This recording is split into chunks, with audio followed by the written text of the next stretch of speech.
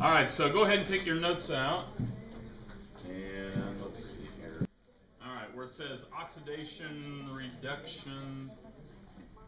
So it's right after the double replacement. Okay, there it is.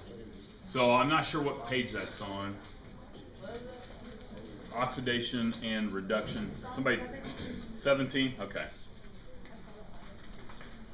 All right. So today what we're going to do, I'm going to talk about something that's pretty simple. And honestly, we've been doing it. You just haven't recognized or realized that you've been doing it. And these are actually reactions or things that take place within a single replacement reaction. And let's see here. Let's try to get to the quick part of it. When you hear me use the term oxidation and reduction, there's actually a saying. Let me find the saying here. Darn it. Oh, here it is. And I can't remember what page that's on. Probably around 18, 19. It says, Leo says Gert. And when we talk about Leo says Gert, it's just a way to help you remember what is actually happening.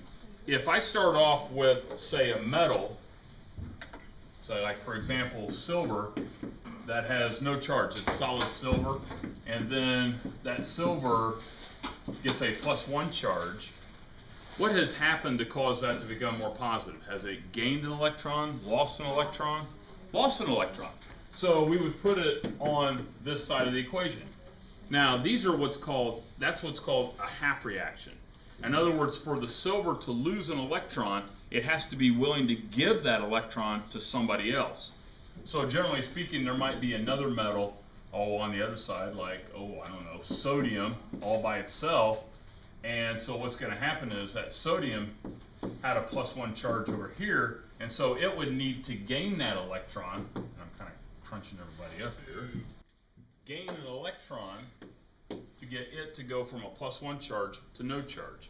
And what has happened is that sodium has actually become more negative. How?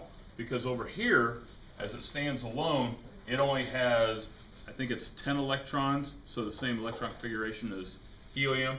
If it gains one more electron, now it has all 11 of the electrons. So here, sodium +1 is being what? Oxidized or reduced? Gaining electrons means that it's undergoing a reduction. So we'll always have two half reactions within a whole reaction. And this actually takes place in all the single replacement reactions. And in some cases, the metal is going to say, no, I don't want to give up an electron because I like my electron. And that's what that activity series table helps do for us. So when we look at these types of reactions, one metal is going to give away an electron, the other one's going to take it. Now, let me ask you this. Were there any blanks that I skipped over to get to that? Sorry, let me go back to that. So, were there any there? No, good. There. The half reaction. So, past this. Okay, and I'll do this demo here with a different metal. Oh, here it is, half reaction. Okay, so oxidation. So again, whenever an atom or an ion becomes more positively charged, we're saying that that is undergoing an oxidation. Undergoing an oxidation means that it's losing an electron, becoming more positive.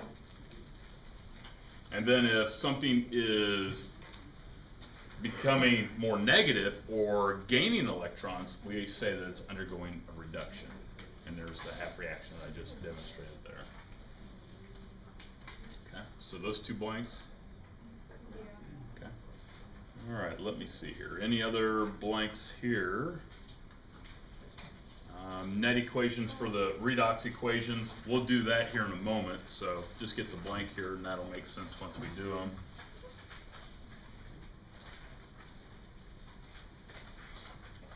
I know that you can read that when you get your free time. Okay. So everybody have that blank number of electrons.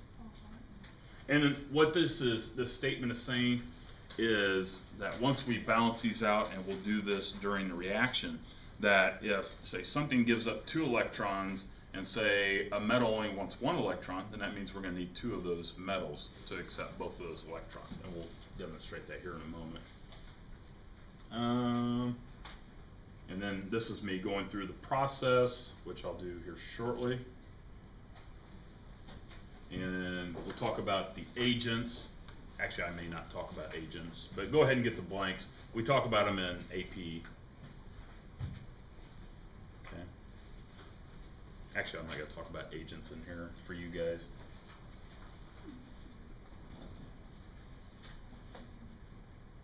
Okay. And then we'll do some of the practice problems here. But before I do that, I want to, does everybody have those blanks? Yeah. Okay. I'm going to do a demo. And turn to the page where you have the single replacement table. And we'll see here. Okay, I'm going to work with iron and some copper 2 sulfate.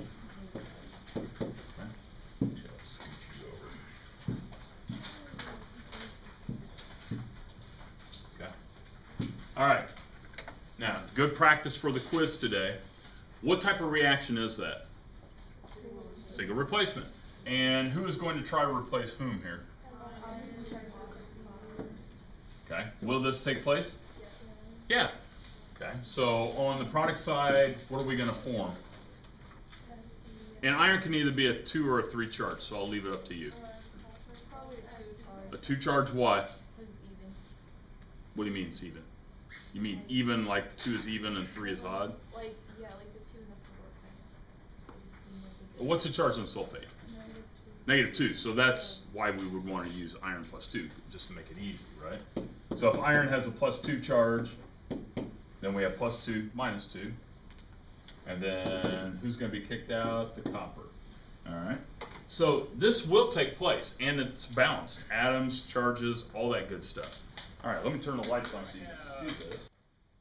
Here, I have a blue solution, kind of looks like blue Powerade. It is not blue Powerade. It is actually copper sulfate. The reason why this is a bluish color, I should hold it up. The reason why it's a bluish color is because the copper ions are blue. And here, I have an iron nail. It's a nail just from construction sites. Bought a box of them. It's pure iron. So if I take this iron and I place it in this copper sulfate, what should I see appear? Well, the iron sulfate, if I were to ask you if that's soluble or not, you could look that up real quickly on your double replacement sheet. You would find that, yeah, that is soluble. But we should also get some solid copper. Here we have our copper sulfate solution. I have the iron nail. So if I place this nail in the copper sulfate, what should happen? Well, we have pure iron, that's what the nail is, so we have our pure nail, or our iron nail, and I'm putting it in this copper sulfate, which is, actually it's dissolved of copper ions and sulfate ions. The copper is what makes this blue. Is the nail going to dissolve? Is this nail going to what? It's No, there's no explosion, it says it right here. going to turn blue. No, it's not going to rust. What should we see on the nail? Copper. So copper metal, right? And what color is copper metal? No, it's not copper blue. It's copper colored. It's like that's rusty. That's not rusty. See? Copper is a rusty color. Copper is copper colored. It's like a rusty color. It's like a rose color. I was right. Copper colored. I said rusty. It's like a orange. Do you? Nobody gets out and looks at copper anymore. Here, for the viewing audience, copper is copper colored. Rust color? Rust is reddish. It's red brown. Orange brown. Okay, copper colored. Good. But, and I know you may not be able to see it from that far back, but this is silvery looking. This is coppery looking.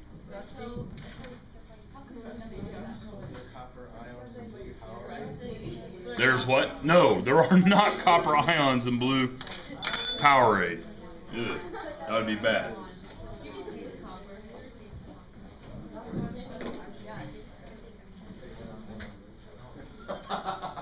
So that's our reaction. So let's talk about the half reactions that are involved here. And when we look at this reaction, let me erase those arrows there. Okay.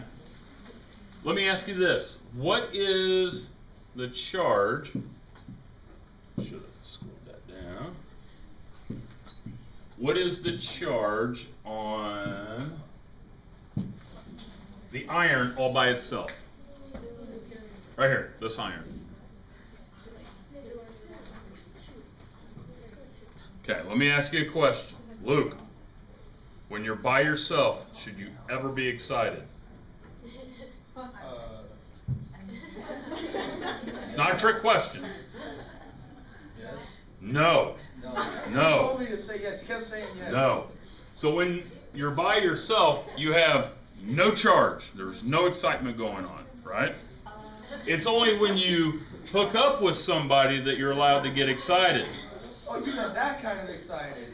No, I don't know what kind of excited you're talking about. Oh, that is a trick question. I did not know that you meant that kind of excited, because that's excited. That's not excited. Look. I meant like having a good time, like laughing and carrying on and joking with somebody. I'm not saying you shouldn't be laughing at yourself, right? Or joking around with yourself. So whenever something's all by itself, or even, let's put that out there, okay? Iodine, remember how it ends in INE? Let's pretend that iodine is with its twin. Shouldn't be excited when you're with your twin, right? It's got to be somebody else. No. All right, so let's come back over here. What's the sulfate's charge? -2. And copper has a +2. Okay, +2 because it's with somebody. All right. What's the charge on copper over here? +0. Very good. Should have no charge since it's all by itself. Okay. What's the charge on, well, we know sulfate's -2. So what's the charge on iron? +2. All right. So here's what's happening. We have, let's do these half reactions here. So we have iron that has no charge is going to iron, and I'm only going to look at just the atoms itself. Iron with a +2 charge, right? So iron has no charge, goes to a +2. Agree? Good, okay. And the other scenario is I have copper with a +2 charge going to copper with no charge. Would you agree? Good, okay. So how did iron go from no charge to a +2 charge? Did it gain or lose those negatively charged electrons? Lost. Very good. And so if I'm losing electrons, am I going to put it on this side, the left side, or the right side? If I'm going to write down where the electrons go for the iron because it lost 2 electrons, do I put it on the left side or the right side? The right side. And here's something that's kind of easy to remember. Since the electrons have a negative charge, okay? -2, what's the charge on the iron? +2, okay, so make sure you're saying plus and negative. So +2 minus 2 equals what? 0. So the charges need to be the same on both sides. So if copper has a +2 charge over here and a 0 over here, what side do I put the electrons? The left side. And how many do I put? 2. Okay. So when we look at this,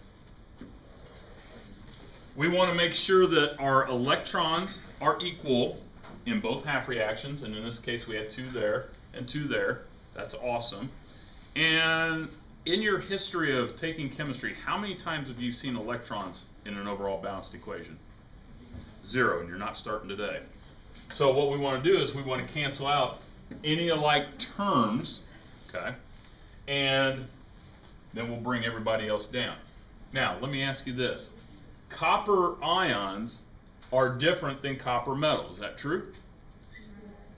Yeah. I mean, if you look at it, copper ions are blue, where copper metal is rust colored. No, copper colored, okay?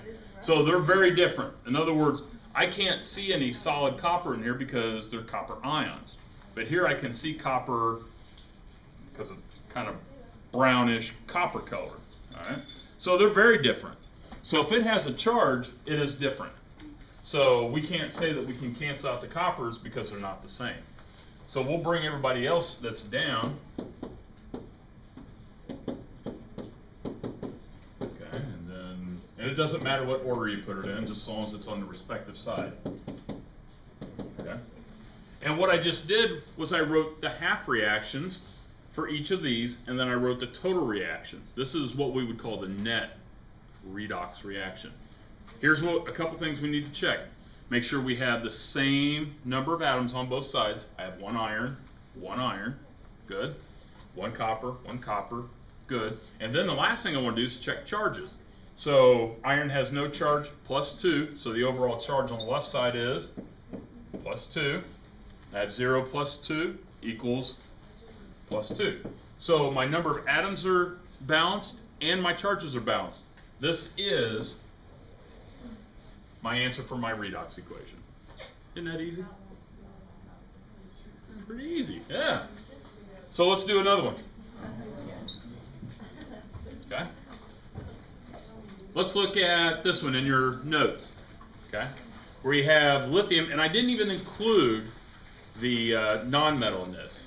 Okay. So we have lithium and lead +2. So let's scroll that down. So we have lithium and lead with a +2 charge, and it says that we go lithium +1 and lead all by itself, right? Okay. Let's pick a half reaction. Which one do you want to start with? Lithium or lead? And it doesn't matter. Lithium?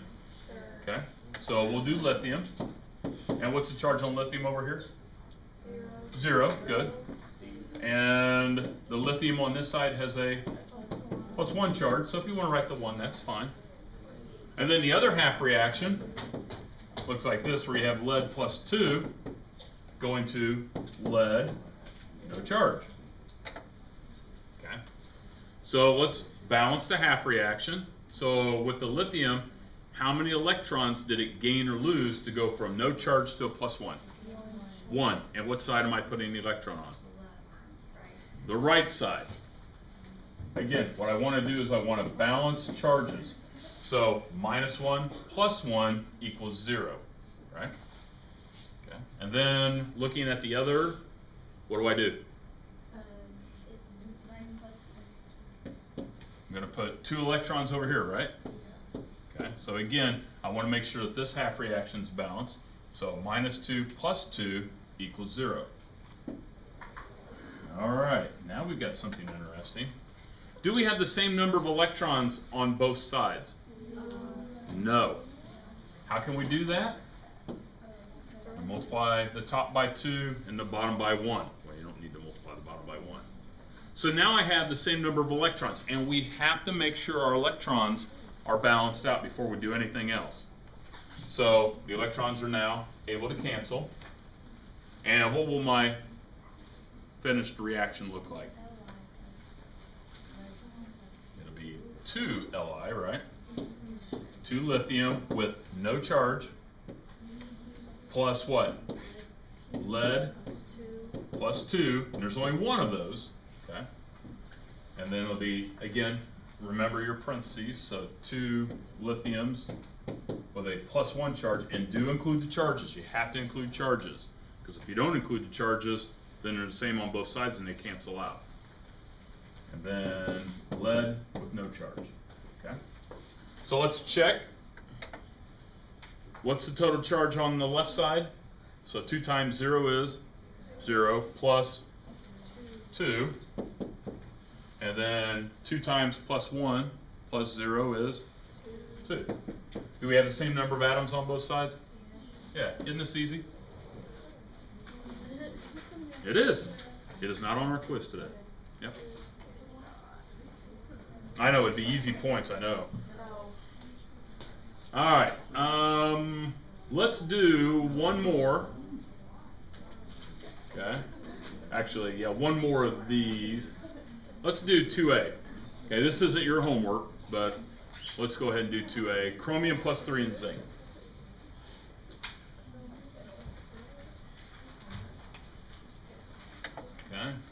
chromium, what did I say, plus 2? 3, thank you. 3 and zinc.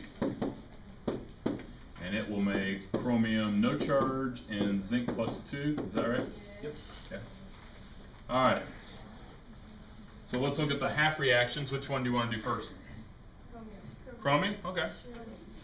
So chromium plus 3 going to chromium, no charge. Let's just cut to the chase. Where are the electrons going? Left side. Very good. And how many? 3. Very good, because there's no charge here. So that means we need 3 electrons. Okay? And then, so is that okay? Yep. Then looking at the zinc, how many, whoop, 2 there. So, electrons, and where are they going? The right side. And as a heads up, electrons will never be, in the 2 half reactions, electrons will never be on the same side. Okay? Somebody has to be giving away the electrons, and somebody has to be accepting the electrons. Okay? So in other words, zinc, is it giving away or taking electrons? Giving away, very good. It's losing. Therefore, the chromium can gain those electrons. Do we have the same number of electrons on both sides? Nope. So we need to multiply them up. So we're going to multiply the bottom by 3 and the top by 2. So the electrons are gone. And then, how would this look? 2 Cr plus 3, good, plus 3 zincs, no charge, plus 2 chromium, no charge, plus 3 zinc, plus 2. Okay. Charge on the left side? What's the charge on the left? Plus 6. So 2 times 3 plus 0 plus 6. Charge on the right? 3 times 2 plus 6. Are we balanced? Charge or atom wise? Yep. Awesome. Okay. So those are pretty easy, right? Turn ahead to oxidation numbers. And honestly, we've already talked about oxidation numbers. What are our oxidation numbers? The charges. Okay, it's the charge on your periodic table. So when you look at your periodic table, okay, for you guys, it's the little numbers in the top right-hand corner. Okay, those are the oxidation numbers. So in some cases, some elements have more than one oxidation number. In a lot of cases, some elements just have one oxidation number. Okay, so oxidation numbers are the potential charge that an element may have when it's with somebody else. Okay, so like for example, I put on there apparent charge, but it's the possible charge that it could have. So when I'm asking you to find oxidation numbers, now we can start to look at, say, okay, so when we start looking at oxidation numbers, now we can start messing with, say, oh, I don't know. Let's look at nitrogen. Where's nitrogen at? Look at that. Nitrogen can either be +1, -1, +2, -2, +3, -3, +4, or +5. That's a lot of charges, right? It could be any of those. Okay, that's why those charges are there. However, if it's the only nonmetal, if nitrogen's the only nonmetal in the compound, what charge is it? -3. Okay? Yeah, and oxygen only has a -2 charge that we care about, and fluorine only has a -1. But once we start to get down here, now chlorine, sulfur, they have multiple charges. So when you're going and finding out or determining the oxidation numbers, the last thing you want to do after you finish determining it is check and see if it's a legal oxidation value. All right, and so that's what we're doing with this. So here's a neat way to determine the oxidation numbers. So here I have a compound of sodium phosphate. Let me blow it up. See the sodium phosphate. And I want to know, what is the oxidation number for the sodium, what is the oxidation number for the phosphorus, and the oxidation number for the oxygen. Here's how you do it. You have your compound. Oops, let's use a different color.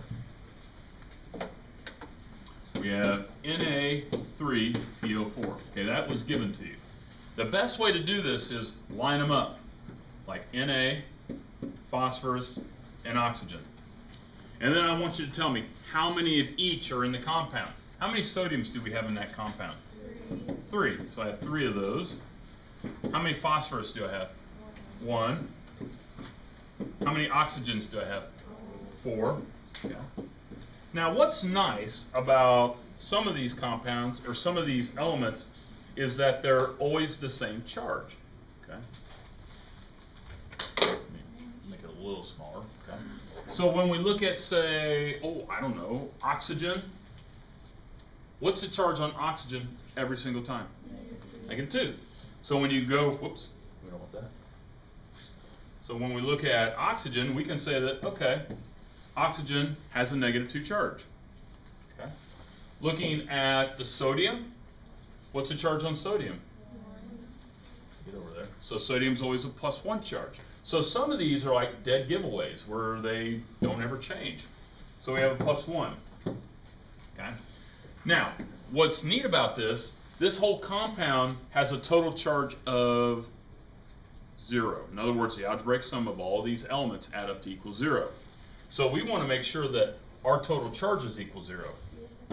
So what is 4 times -2? -8. Good. And what is 3 plus 1? Or I'm sorry, 3 times +1? +3. Okay, so here's the kicker. We want to find, excuse me, some number here that when we add it to +3 and -8, it equals 0. +5, right? So we'll put a +5 there. And how many phosphorus do we have? 1. So that means all these phosphorus exhibit a +5 charge. Here are your oxidation numbers. Now let's check. We know that sodium has a +1, oxygen has a -2. Does phosphorus have a +5? Phosphorus, there you are. Plus or -3 and a +5. It's good. Okay. Let's do one more. Okay. These are the oxidation numbers right here. These are the numbers that you'll find on your periodic table. These are just charges to help you get the oxidation numbers. Okay. Do one more here.